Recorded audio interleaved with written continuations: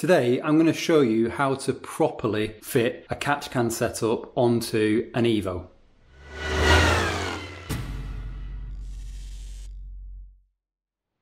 So now the Evo no longer has the original aftermarket air filter, I can't use the solution that was in place for rerouting the cam cover breather pipe back through the intake pipe. So I needed a new solution. So I searched high and low on the internet for the proper solution, looked at so many pictures, asked so many people, and nobody seemed to know what they needed to do. And it was very confusing, and so many cars that I've actually physically seen here in Sweden have an incorrect setup, which means that they have springs holding the dipstick in place and all kinds of crazy shit to stop the pressure because they don't have the proper solution for breathing the vapor and gases coming out the top of the engine. So I thought it'd be useful to do this video to show you the solution that I've come up with based on what I believe is the best way to do this, and that is using two catch cans. So you've got a catch can that breathes to atmosphere that goes on the outlet side of the cam cover, and then you've got a catch can that recirculates on the intake side, the PCV side, the intake manifold side of the engine. And that's what makes the Evo, to me anyway, pretty unique. So let's have a look first at the engine and I'll show you what I'm on about, and then let's have a look at what I've bought.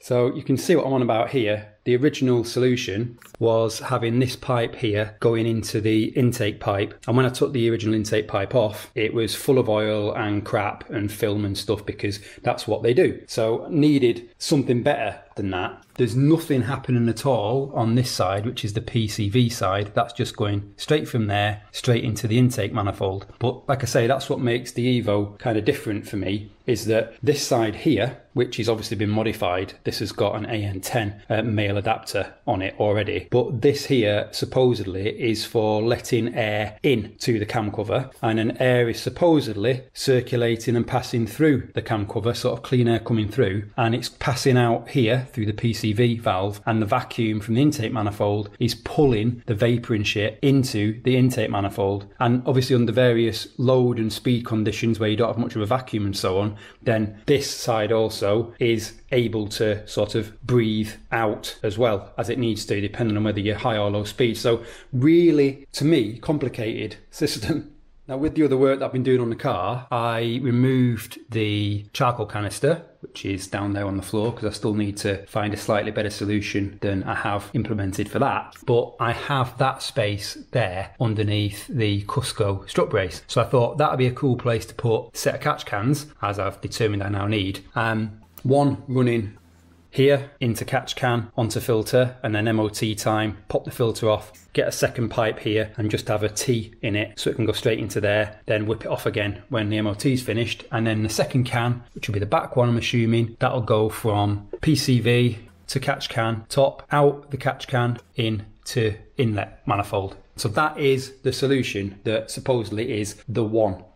So once I'd worked out the correct way to do it, as far as I know, but I think this is the correct way to do it, I needed to find a twin catch can, a nice solution, something that used AN fittings, etc, and ideally something that I could kind of put together off the shelf. I tried a company called Radium, and if you do a search on the internet for dual catch cans, Radium comes up. Their service is shite. I don't usually like to deal with people that don't seem to want to make money, and they just didn't seem interested in my money whatsoever. I asked them if they had a solution for the Evo. No, they didn't. You'd have to make one up. I said, can you give me some advice on what kind of pipes I might need or anything? I've not done this before. No, they couldn't. Found a distributor in Sweden. Couldn't get in touch with them. They never replied. And one of them replied like weeks later, and then he wouldn't reply after that. Asked Radium and said, can you help me out? Your distributors in Sweden aren't doing what they should be doing, which is selling your fucking product. And Radium said, oh yeah, just buy it from us in America. It's like, no, you're kind of failing to understand what I'm trying to do here, which is be a customer, and you're failing to be a business. So I thought, fuck you. You don't deserve my money. I'll find another solution, and luckily I did.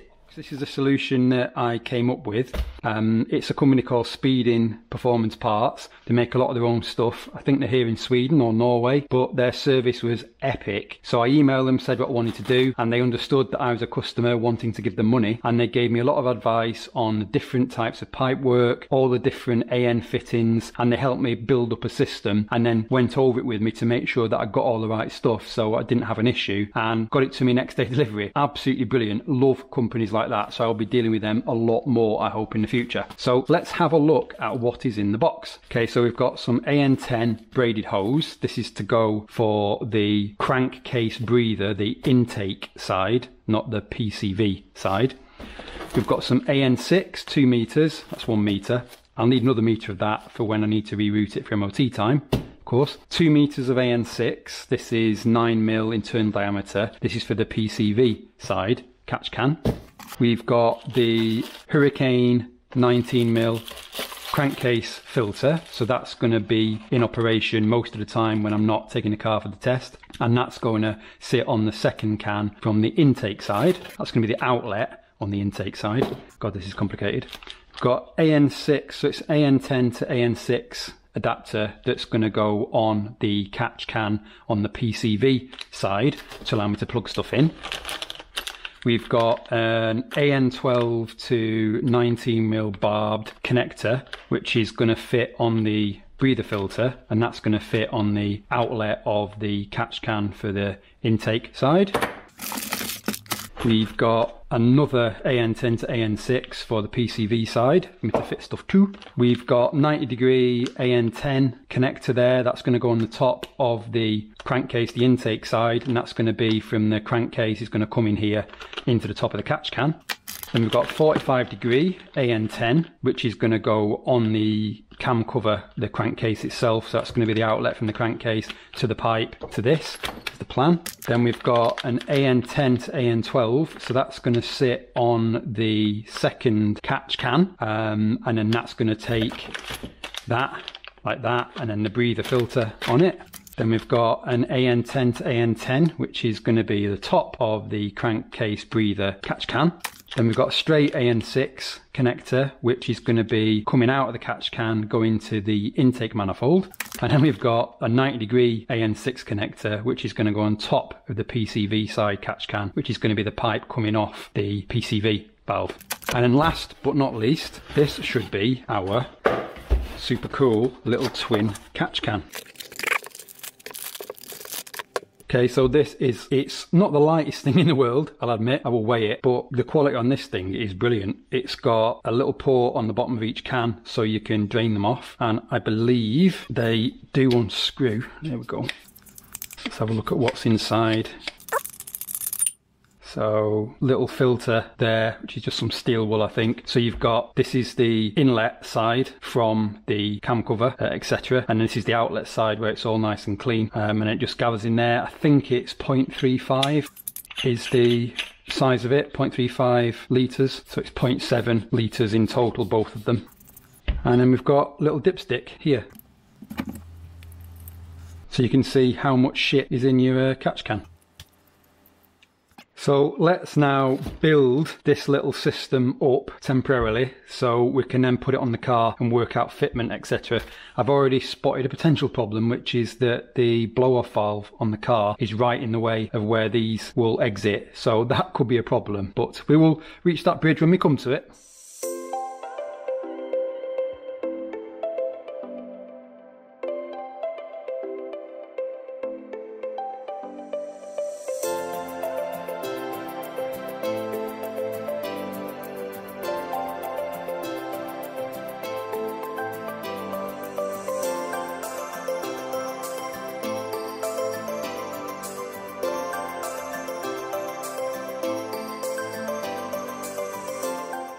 Righty, so I've already cheated. I've moved the SSQV out the way and I've fitted the little adapter into it so it makes a nicer noise, because I had a spare one that came with the car. So I've moved this out of the way as far away as it can go for now, and that gives me plenty of room to mount this on there like that. So I just need to take the bracket off here and then get working out the holes that I need, etc., to get that mounted up, and then we can do that and start looking at the pipework. Okay, I've got my holes drilled now and I've tested it, it does fit. So just need to get this on the car and then we can start building up the catch cans, hopefully. I have also redone this bracket here, which is holding the battery terminal posts on. I've redone that because I wanted something that was slimmer and more in line with this, because the other one wasn't, and I also wanted something that wouldn't require spacers because it did end here and it was thicker, but now I've made it thinner and longer. It means that this can sit on there kind of looking a lot tidier. I think that's probably just a me thing, but there we go.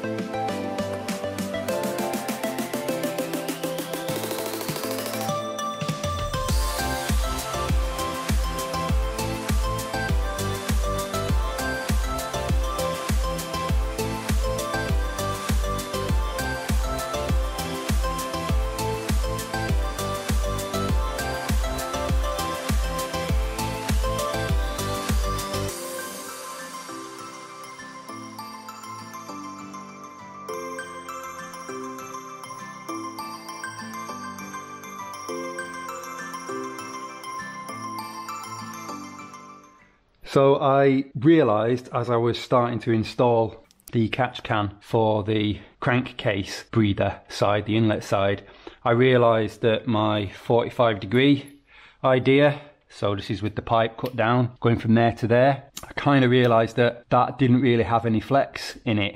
And obviously the engine's moving, that isn't. So I decided instead that I'm going to go for 90-degree on here. This is the original one. I'm not going to use this. I've ordered some new stuff from speeding.nu. I'm going to go 90 degrees on there and then sort of 90 degrees on there and then have a curved pipe there, so it's going to have a bit more flex and give in it. So got to wait for that stuff to arrive, so I will start doing the other tank now for the PCV instead, and hopefully we can get that done.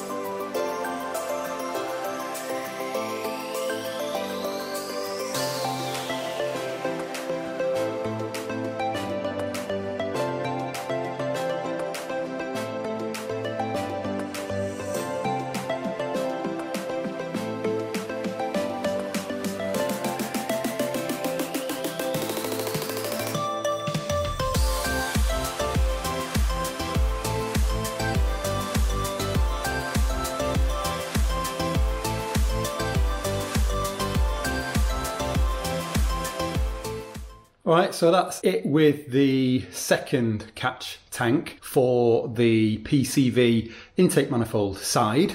You can see there I've kind of tidied it all up.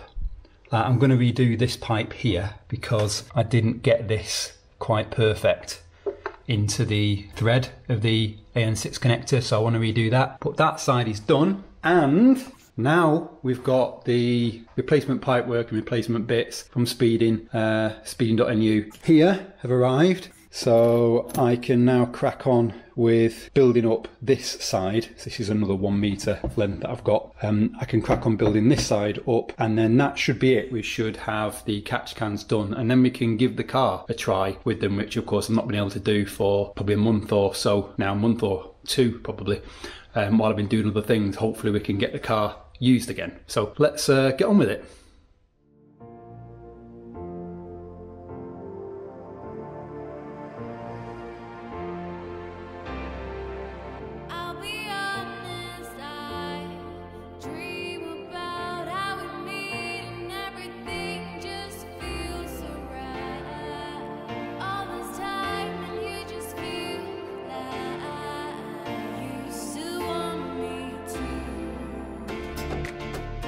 Still want